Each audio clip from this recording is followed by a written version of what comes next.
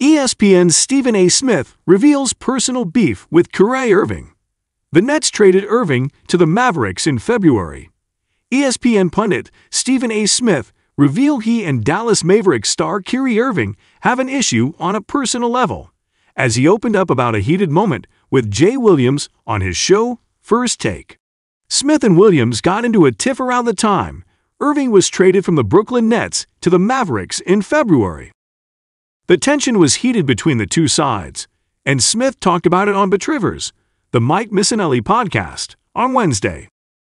He said he was unsure what the deal was with Williams, but admitted he had a personal beef with the superstar point guard. "Now Kyrie and I have our differences on a personal level, which is none of anybody's business, and I'll never tell why," Smith said. "He knows why, and his daddy knows why.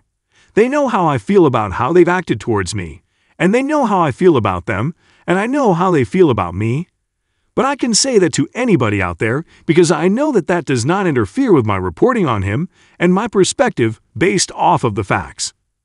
Irving has taken the brunt of the criticism in his Nets tenure for skipping several games in 2021 while he chose to take some time away from the team to address some personal issues, and then last season when missed games due to his decision not to get the coronavirus vaccine. This season, Irving was criticized when he appeared to tweet a link to a movie on Amazon that spreads anti-Semitic disinformation. Smith was one of the pundits and analysts who criticized Irving for failing to disavow anti-Semitism quicker.